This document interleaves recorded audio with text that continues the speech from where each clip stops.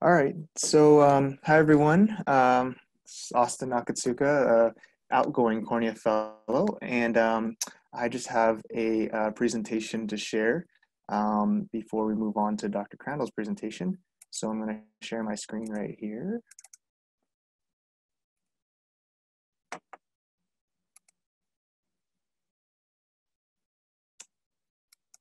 Okay. Um, this presentation is called an update in the acute management of Stevens-Johnson syndrome. And I'm going to talk about a modified surgical technique. So I realize that this is a topic that has been talked about before in the past.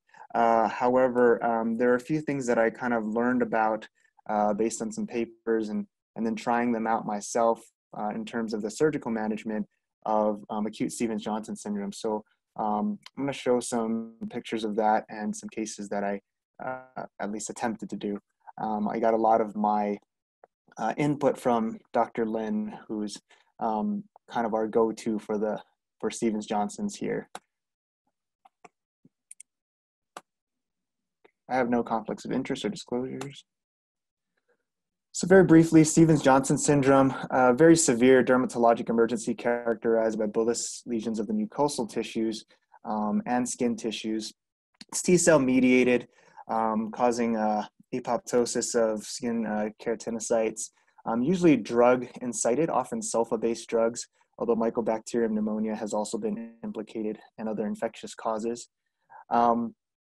It's a very severe disease, mortality rate of up to 40%, no matter what we do. And in terms of the treatment goals, it's really just removing the offending agent if it's identified, life support as well. Using high-dose steroids is controversial in terms of whether or not it actually affects mortality, but it's very commonly done. There's also some studies that have shown that IVIG and systemic cyclosporin have had some benefits as well. And then in terms of the ophthalmic sequela of SGS, these can be very, very severe, as many of us know and have dealt with. In terms of the acute findings, pretty severe conjunctivitis. Patients can present with pretty severe purulent conjunctivitis, even conjunctival pseudomembranes, which we'll see an example of shortly. And then persistent corneal defects or epithelial defects as well. Very rarely, they can also present with uveitis, at least it's been described. In terms of the chronic downstream effects, this is where patients can really be severely affected. So patients can have severe symblepharon, which can be irreversible, foreign-cell destruction requiring foreign-cell reconstructions, limbal stem cell failure, which can basically cause irreversible scarring of the cornea and need for corneal transplants, and severe corneal ulcerations, eyelid keratinization, recurrent trichiasis, and permanent dry eye can also occur basically due to destruction of the meibomian gland orifices, goblet cells, and lacrimal ducts. So very, very severe disease, similar to severe burn patients and OCP patients as well. It's interesting because a lot of these patients, they may have some severe dermatologic findings, but often they will complain about their eye symptoms the most, if they're able to, if they're not intubated, that is. And this is just an example of some of the scarring that can occur. So here you can see near total opacification and neovascularization of the cornea. And this happens to be caused by a patient who had SJS.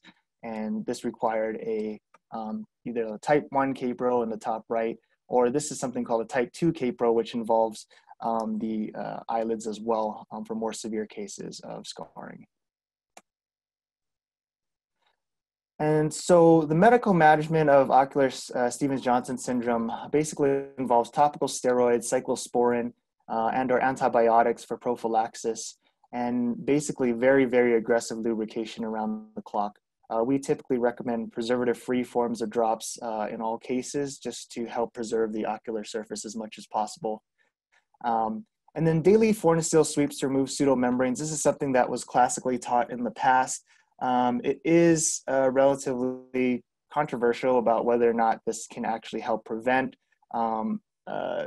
severe scarring, but frequently residents will find themselves doing that as well.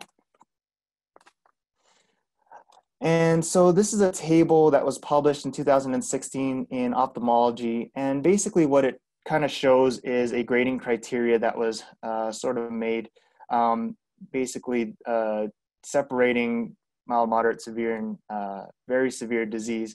And the main thing that's important here is it sort of helps to tell us when surgical intervention with amniotic membrane transplantation is indicated, and that's in the severe and very severe forms. The other thing to note is that the severe and very severe forms in this table are separated by basically any sort of corneal staining or defect and or more severe eyelid margin staining or involvement. And this is another grading table that was made as well, but the difference with this table is this table basically separates the severe and very severe categories based on whether or not there's pseudomembranes present, which was notably absent in the previous table. But I found this to be quite helpful because truthfully, when you're examining these patients, it can be very difficult because you know, they're very sensitive, they're often in a lot of pain, and you're usually examining them at the bedside in the hospital. And so, you know, you have limited exam instruments as well. And so one of the things that's kind of easiest to identify, which basically will tell you, hey, this is a severe disease, we need to do amniotic membrane transplantation, is whether or not there's pseudomembranes. And again, we'll show some examples of that. So this is a nice little paper that was done at Loyola by Dr. Lin and authors. But essentially, just really quickly, I just want to point out that they looked at quite a number of eyes that had SJS and were treated. And basically, they found that early intervention with amniotic membrane resulted in a better outcome compared to those that were only medically managed. And so, so this talk is mainly going to focus on the surgical management of SJS. And so just quickly, I'm going to talk about the traditional technique that I was kind of first introduced to when I got here and that we've been doing for the better part of the year and has been done previously as well and is described in a couple of papers. But this is basically how we have been doing it. So basically we take a sheet of amniotic membrane here and typically we take a 5 by 5 centimeter sheet. And what we do is we cut that in half and we use each half for each eyelid. So basically you have a 5 by 2.5 centimeter sheet of amniotic membrane that you're using for each eyelid. Here you can kind of see us dealing with the amniotic membrane, and as many of you know who have dealt with this before, it's very sticky material and can be sort of difficult to work with. And so marking it with a marker is a very important step to kind of know where your boundaries are. But essentially what we're doing is first we overlay this anterior to the lash line. We do remove the lashes beforehand, and then we typically secure it to the skin with running sutures, usually nylon. And after that, we are basically, after that has been secured, we basically secure the other end deep into the fornix with a proline suture, which you can kind of see here and here as well. And so it can be a little bit difficult in terms of the view. We use a muscle hook to try to give us the best view possible, and we try to go as deep into the fornix as we can and past that proline suture, and it's then secured with bolsters to the to the eyelid skin. And basically that will effectually cover up the the eyelid margin and meibomian glands with the amniotic membrane, and then as much of the tarsal conjunctiva as possible as well. And so this is sort of what it looks like when we're finished with it, we place a procara at the very end, which is a amniotic membrane fused to a symblepharon ring. And so the limitations of this procedure, so this typically requires the OR. The reason being is because often, again, these patients are very sensitive, so they often need to be sedated. We do need a controlled setting because we work with very small sutures that can be very difficult to work with at the bedside, especially if these patients are in an ICU setting. So they have a lot of lines and vents and things like that around the head of the bed. So it can be very, very difficult at bedside. It can be fairly time consuming when you're doing each of the lids individually and relatively costly, especially if you're using the operating room. One thing I also want to note is that, excuse me, sometimes we have to use general anesthesia for these patients because of their sensitivity.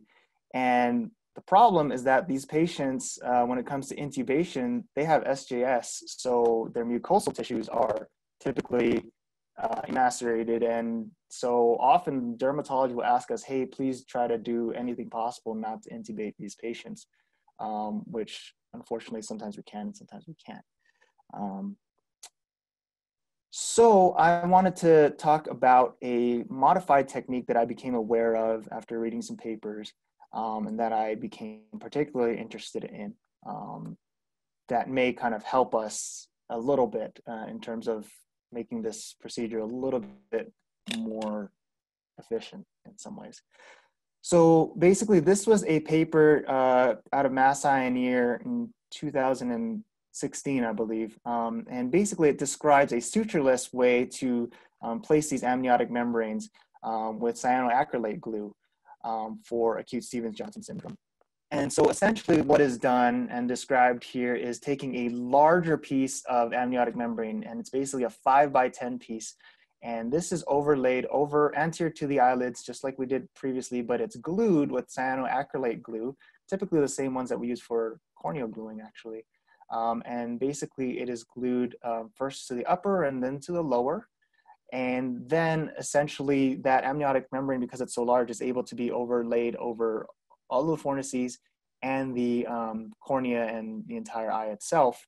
And then after that, a symblepharon ring, which is made, is then placed over the amniotic membrane to hold it there. So first off, this is a picture just describing how to make that symblepharon ring. This is just made with IV tubing, that butterfly tubing, and cyanoacrylate glue.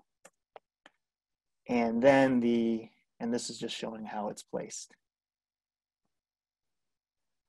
And so this was just a case series of 4 patients that they described this technique in, but they had pretty good follow-up over a year. But it's just interesting. They all had actually relatively good visual acuity outcomes, but it's interesting to note that they all had irregular eyelid margins, eyelid margin keratinization, and conjunctival scarring, regardless of whether the procedure was done. And this is common and true too in other studies as well. And this was another paper in 2015, another case series in 2015 describing a similar technique where basically they made their own symblepharon ring. They used sutures, but they tacked it down instead of glue to anterior to the lash line, and then stuck in the symblepharon ring. Notably though, they did state that temporal symblepharon did occur. So they did 5 patients with the traditional technique and then 4 patients with this technique. And they noted that symblepharon occurred in more patients that they did the traditional technique in than with this technique. And and they speculate that it's possible because the amniotic membrane covers up more of the conjunctival tissues, which makes sense. However, nearly all the patients did have some meibomian gland dysfunction.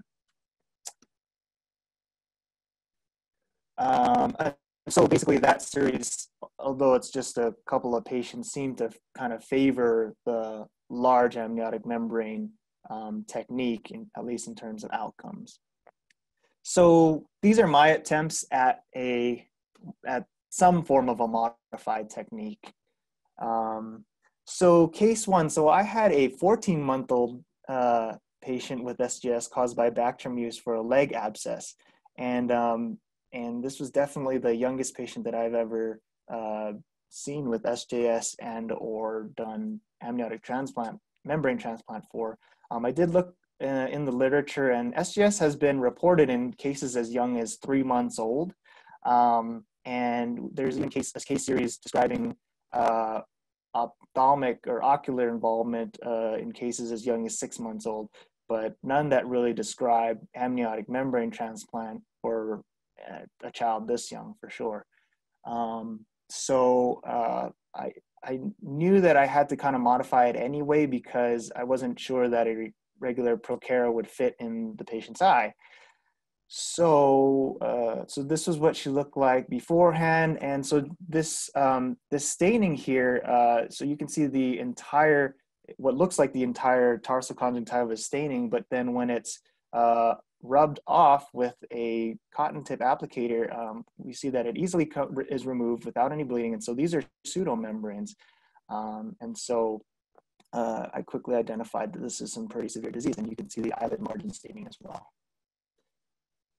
And this, so basically, I had to make a modified symblepharon ring for her because the Procera would not fit. And so what I did is I just took IV tubing, and I didn't really think to use glue. And basically, I just used some of the Prolene, extra Prolene suture, and I just tied it together. And as you can see, it kind of makes a teardrop shape here, which you think, oh, you know, wouldn't fit as well in the patient's eye. However, because of the dimensions of the canthi and the eye, which are basically, you know, wider horizontally than vertically, it actually fit really well just behind both of her canthi. And so here you can kind of see that teardrop shape here. And this is the section where kind of the knot was actually rotated through the IV tubing. And she was actually very comfortable with it, and she ended up leaving it in for about 2.5 weeks before I removed it. Well, so this is what it looked like just after the procedure. I did do the traditional technique with the running suture.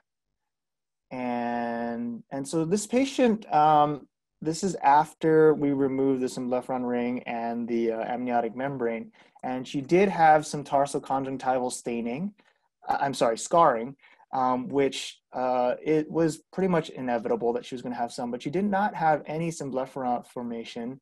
And here you can see this is staining, but it's really kind of just pooling in the areas of scarring. But the eyelid margin, it's kind of hard to see here, was actually okay. And been following her, and she's actually seems to be doing okay. So she might actually do fine.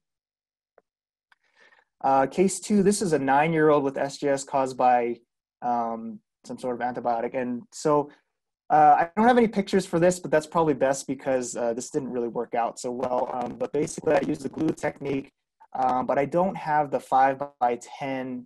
I did not have the 5x10 amniotic membrane. So we just used the 5x5 cut in half, and I did it at the bedside. And I glued it to his eyelids, but I didn't have anything to tack down the other end with. So it was kind of loose and hanging there. And he basically pulled it off within 2 nights or something like that. So that didn't work out so well, but that patient actually did okay because he was actually very borderline moderate severe disease. This was a 70-year-old with SJS caused by bacterium, and I did the glue technique with her, but we did it in the OR. And let's see, is this gonna play? Oh, so this just kind of depicts some of the pseudomembranes that I found. And essentially what I did was I glued it to the skin, and then I placed a few interrupted sutures just to kind of hold it down because I wasn't sure the glue was going to hold. And I'm sorry, this has some of the ointment on it, so it looks sort of more greasy looking than it really did right after the OR, but it actually held very well. And this is post-op, I think this is post-op week 1 or 2, and it's still holding. Oh yeah. And so essentially she actually did fine with it, and it held for at least a week and a half to maybe even 2 weeks before I eventually took it all down. And she's been doing okay. Follow-up has not been great because of COVID lately, so haven't seen her more recently. She did have some symblephara, but that was already there even prior to the procedure.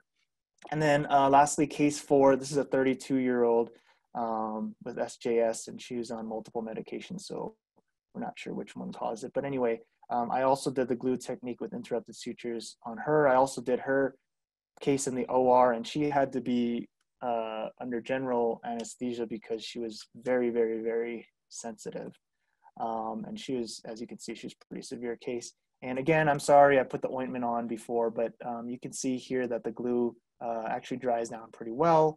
I did have the interrupteds there, but essentially she had some scar and Escher, so I really wanted to make sure that that was holding on. But there's one area here where it was a little more normal eyelid skin, and even after we put it on, I was thinking we really don't need the sutures because it actually held really well. We could tell in the OR. And she's been doing okay with it. I think recently it just started coming off, so I just removed it actually yesterday. She may need an additional grafting as well because of her disease. So essentially the only thing that's been holding me back from doing the full 5x10 technique is truly the cost. After looking into it, the 5x10 pieces of amniotic membrane cost over twice as much as the 5x5s do. It does save you the use of a Procara. So basically, if you look at all 4 eyelids, doing the calculations, the cost of the traditional technique is about a little more than $5,000. And then the modified technique would be about $10,000 for 2 5x10 pieces because those sheets are so expensive. That doesn't include the cost of the glue, sutures, or IV tubing, but I've kind of looked into some of that, and that's negligible. But by doing the modified technique, you maybe can avoid going to the OR, and of course, we know the OR costs a lot of money. So that was initially why I was actually interested in the technique. I was hoping it would save a lot of money, but I didn't realize the amniotic membrane was going to be so expensive. So anyway, in terms of the main points, we all know SJS is a devastating disease that affects ocular tissues and can be devastating despite any sort of intervention. But early intervention with amniotic membrane should be considered with any SJS patient with moderate to severe ocular involvement because it improves outcomes. And the advantages of a modified glue technique could include perhaps time and efficiency, if it's truly that quick to be doing at the bedside, a customizable procedure because you can create that symblepharon ring as big or small as you want it to be. Avoidance of the OR, as we know, is very important. Possible improved outcomes, although this hasn't been completely proven. And then possible costs depending on what the OR costs are. And these are my references, and that's it. So thank you for your attention. Any questions? Austin, thank you so much. This is Jeff Petty. I just wanted to say thank you for the presentation. One of the questions that I had is, how would you design a study if you were going to, kind of take this and try and, try and really assess whether this would be something that would work long term? And then the second question is, how frequently could you anticipate avoiding the operating room? Beyond the financial cost, there are a lot of benefits for keeping these patients out of the OR, not even just the intubation, but other potential benefits. Yeah, sure. So that's a great question. And it's funny because it's something Dr. Lin and I were just talking about last night.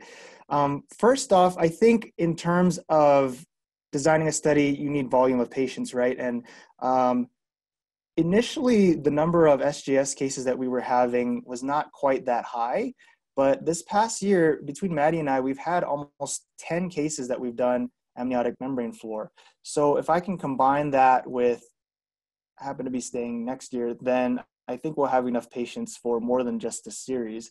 But the other thing is, so I would probably look at outcomes like visual acuity, and then most of it would probably be descriptive in terms of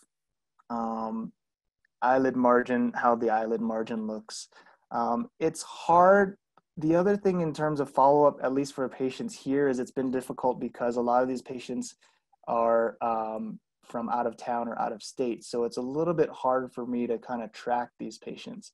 So it would be difficult in this setting to do anything more than a case series, but if I was, say, able and had the time to, write up a protocol or anything like that, then I'd probably compare retrospectively to the cases that we've done before, and then going forward prospectively try to do this technique on a number of patients. The other thing, and then your other question, in terms of saving OR time and things like that, I think first I would have to see how successful this would. I haven't had a successful case at the bedside yet, but just by kind of trying out this technique, even in the OR with the glue, now I kind of know, and I'm pretty confident that, hey, this holds pretty well for the most part in most normal skin. So I'm a little bit more confident about trying it out at the bedside. So once I can kind of try one case out at the bedside and see, how that goes, most of it is just whether or not it's going to hold or it's going to kind of stick there, then I would be confident with trying more additional cases. I think one thing that we could try is, if you're still taking patients to the OR, you could try doing the glue technique in the OR without any of the interrupted sutures. Because I know you had put some interrupted sutures in the last couple of cases. Oh, yeah. Maybe trying it without and see if it holds. And if those hold, maybe we could, go to the bedside fully. Sure. Anything else? Okay. Let's see. So I have, let's see, I want to stop share here. Okay. So I have the pleasure of introducing Dr. Alan Crandall, who needs no further introduction, as we all know him. And I will get to know him, I'm sure, a lot more next year. But he is going to be presenting two video cases, or two videos, one of which is his presentation that recently won the award at Ascaris, which was sort of held online this year, but it was an award for his video on the dimatrix, and so I'll show you that. And then the other is on some phaco cataract efficiency type of settings.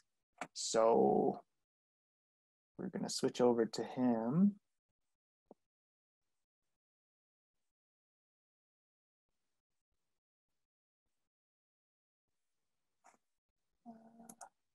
All right. There you go. Okay. Okay. So Dr. Can you hear me now? Yes. Okay. All right, good. So I got to pull up the video. So everyone can see your screen. You just pick. There it is. Yeah. Okay, perfect. So I'm going to really two quick presentations. This is a new, essentially it's a replacement, pupil enlarger, and it has some advantages to it. You'll recognize it isn't, I did the surgeries obviously, but Liliana did all the work and Nick did all the beautiful talking. So we'll just let that run. Should go. It's not running. Okay.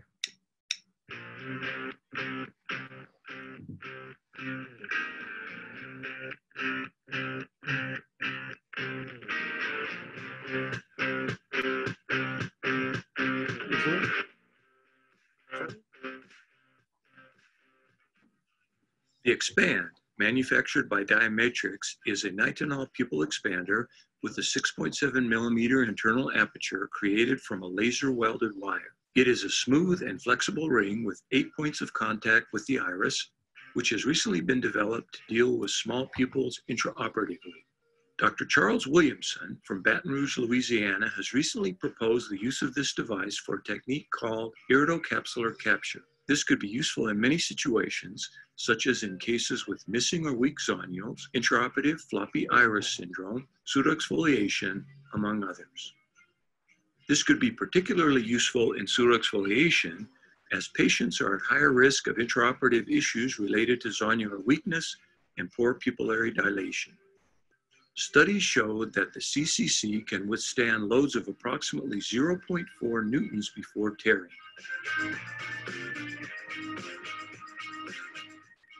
As the Expand is smooth, thin, and flexible with low compression forces, it should not carry a significant risk to the rexus edge. The Expand was initially evaluated with 4 cadaver eyes prepared as per the Miyake apple technique. It is easy to place the 4 feet of the expand that cradle and expand the iris. From an anterior view with retroillumination, after capsulorhexis was performed, 2 feet of the device were manipulated to capture the capsulorhexis edge in 2 opposite areas, which was enough to stabilize the bag and zonules during the subsequent procedures.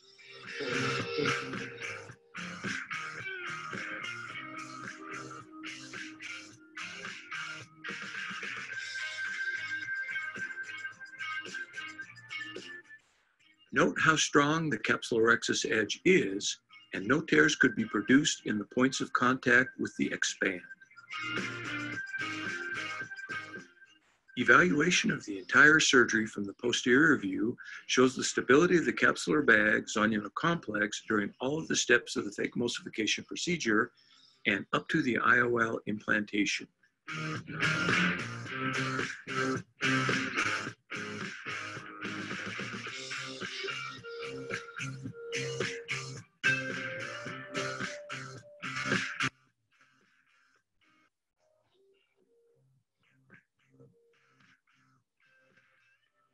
We also evaluated the applicability of this device during IOL explantation by using a pseudophakic cadaver eye implanted with a single-piece hydrophobic acrylic lens.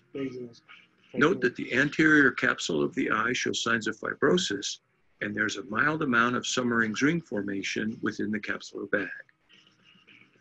The expand was placed in a way to fully expand the pupil and also to capture the capsulorhexis edge over 2 opposite areas. This stabilized the capsular bag zonular complex during such steps as viscodissection of the capsulorhexis edge, irrigation aspiration of Summering's ring material, as well as mobilization of the haptics of the IOL out of the equatorial region.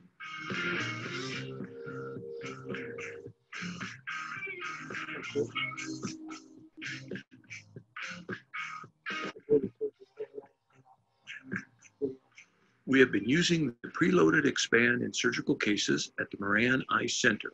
This is a case of an 80-year-old man with pseudoexfoliation exhibiting weak zonules. The device was used for iridocapsular capture.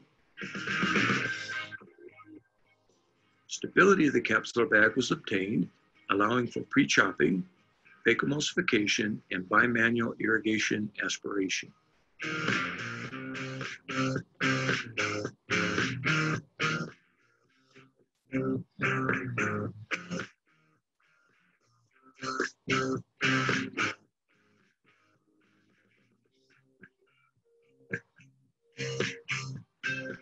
After complete evacuation of the capsular bag, the captured edges of the pupil and the capsulorhexis by the 4 feet and shoulders of the device can be well appreciated. A CTR was implanted, followed by in-the-bag IOL fixation. The expand was disengaged with a hook and placed in front of the iris, then engaged by the ejector for removal from the eye.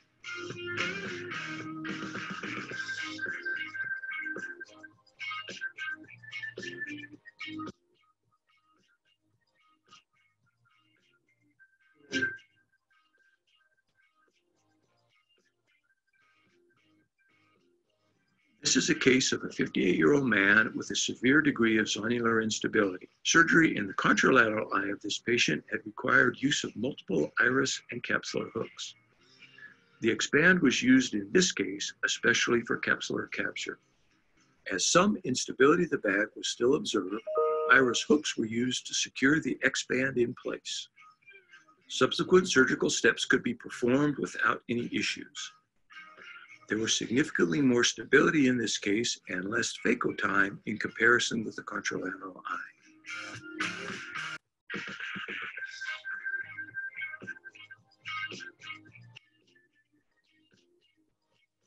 After insertion of a CTR and in-the-bag IOL fixation, the device was manually removed with a forceps through the main incision.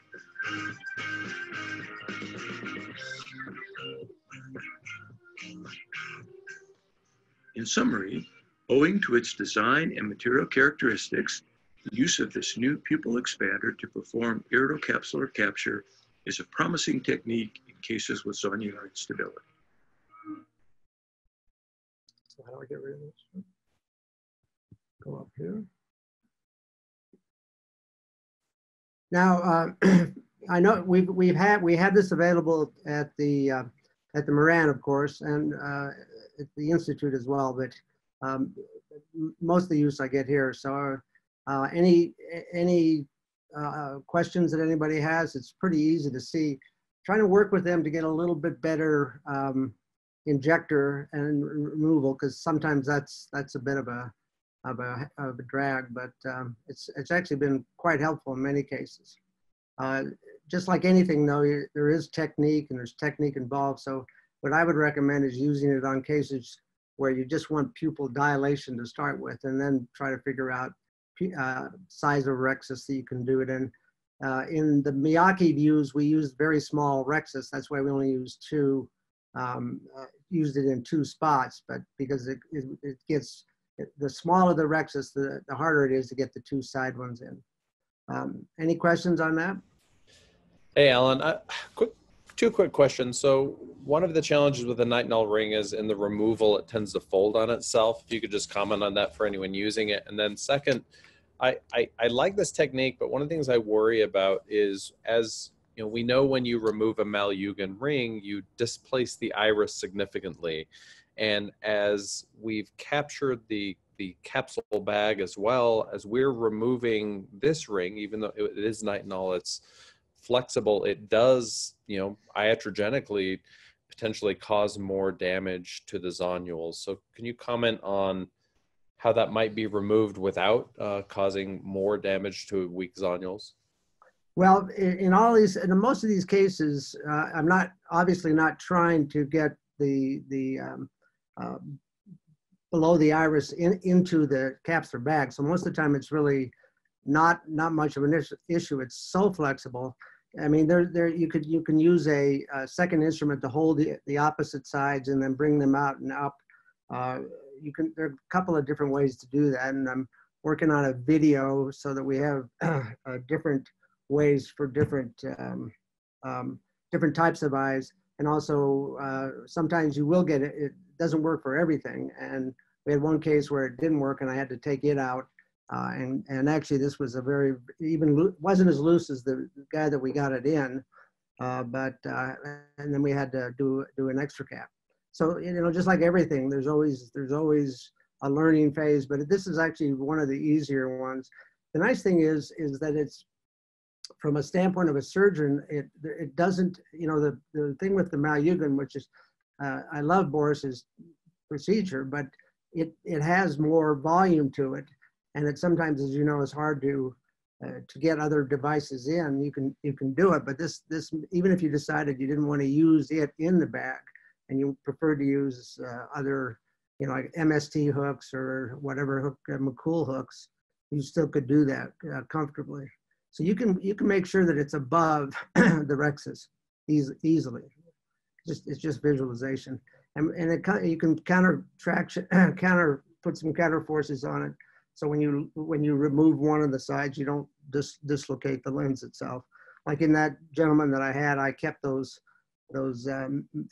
extra iris hooks to hold them, so that there was no way it could drop once I popped the bag. Thank you, Alan. We don't see any other questions that have come up on the chat. If anyone would like to make additional questions, please post them there. We can unmute you and you can move on to your next video. Okay. This is an ongoing technique, and I do want to, let me start with all this crap. How do you get rid of this one too? Yellow. Yep. Okay, now I want to get rid of this. Stop it. Okay.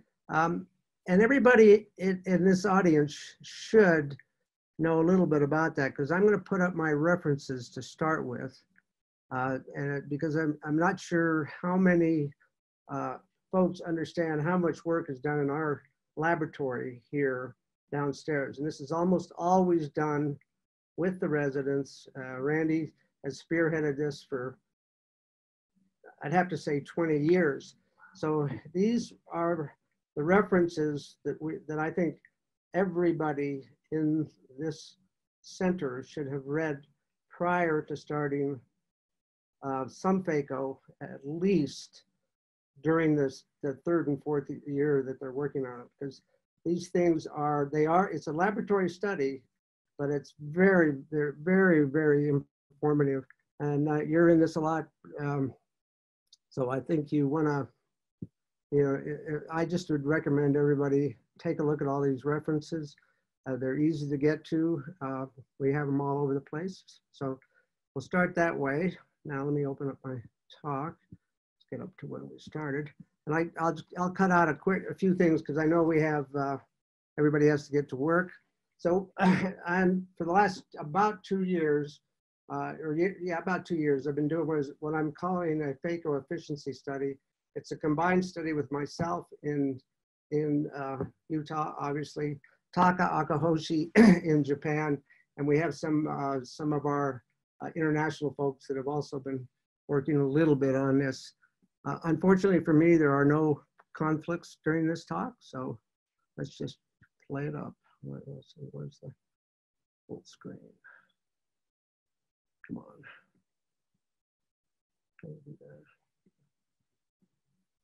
Okay.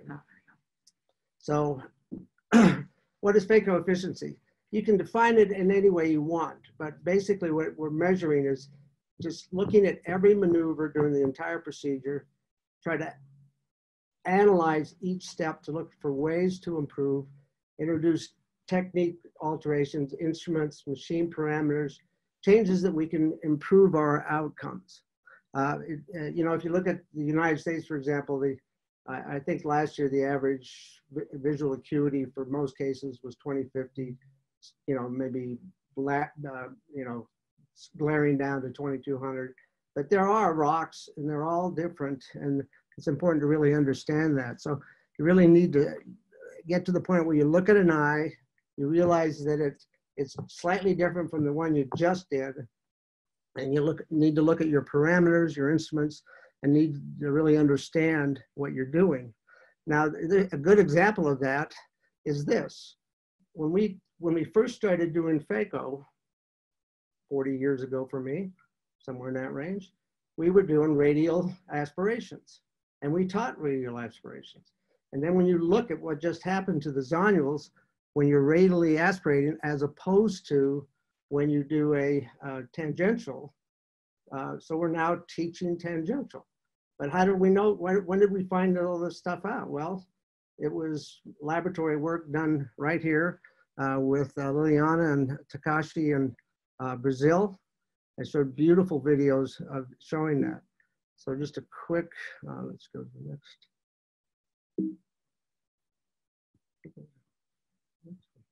So where's the, all right, it's not responding. Okay, here we go.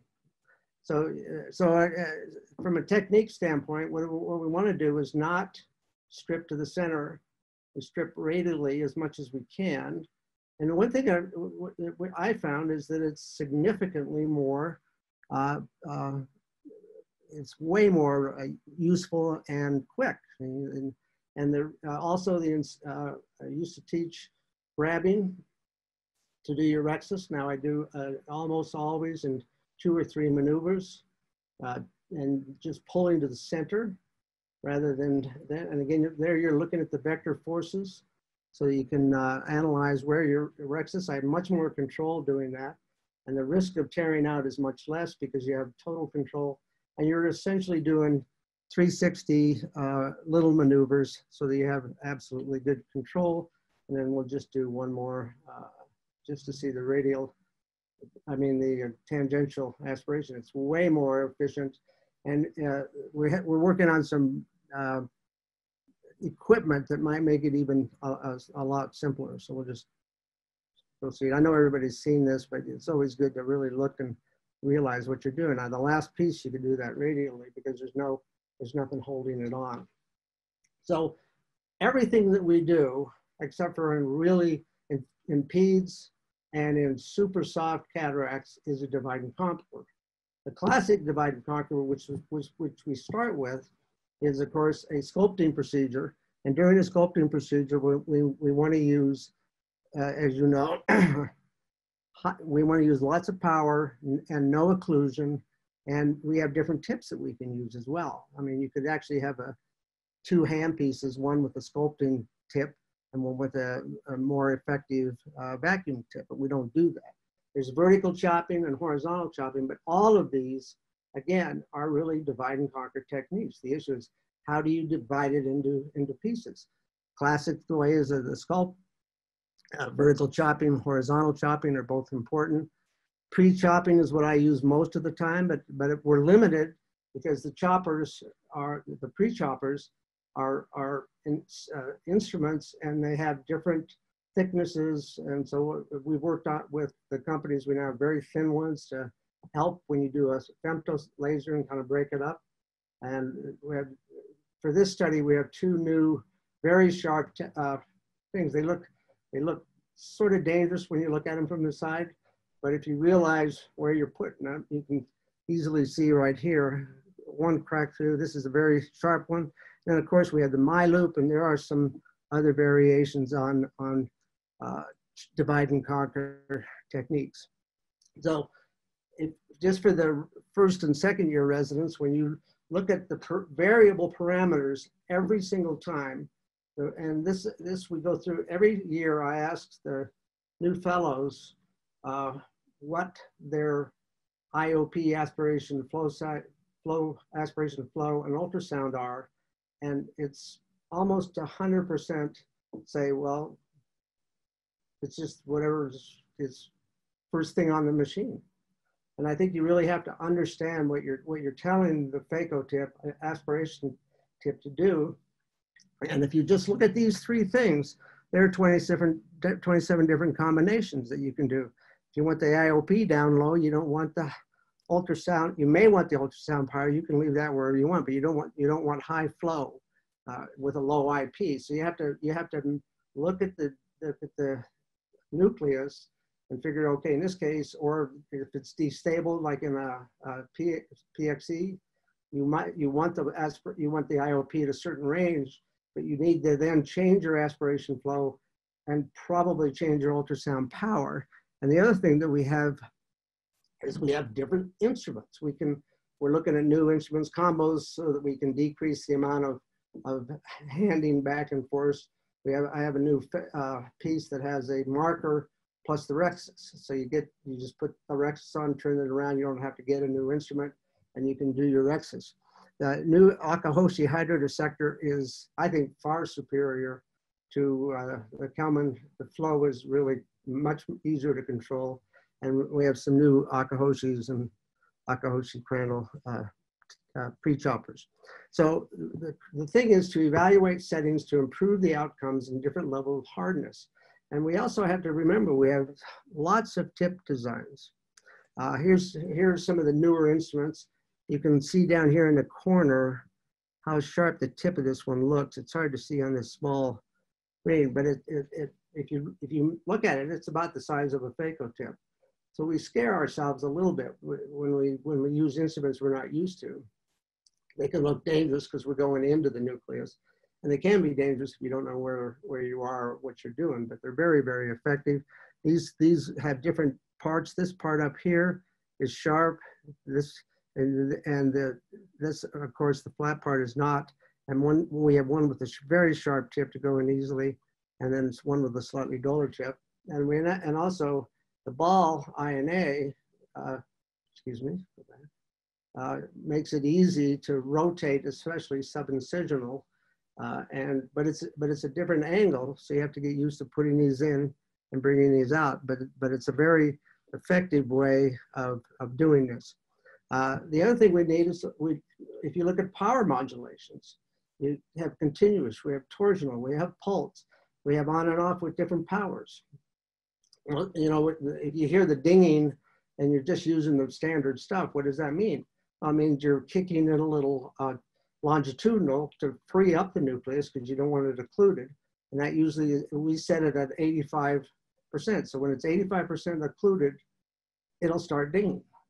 And that's telling you, okay, don't stop necessarily, but understand what's going on so you can change the power or reduce the amount of tissue that you're dealing with, or change your mode. You might want continuous, not torsional, because that way you can bury it. You might want pulse, which means you're telling the instrument, I don't want to be occluded at any point in time. So understanding all of those is really important. Then the next thing we have is what tip design. You have straight, you have bent, you have reverse Kelmans, and you have INA materials and tips all over the place. So there's a lot of things that go into understanding this thing. I'm just going to do a quick video. Well, maybe not. It's going to run. And what I'm going to show is basically what we're doing in this procedure. Measure the pupil.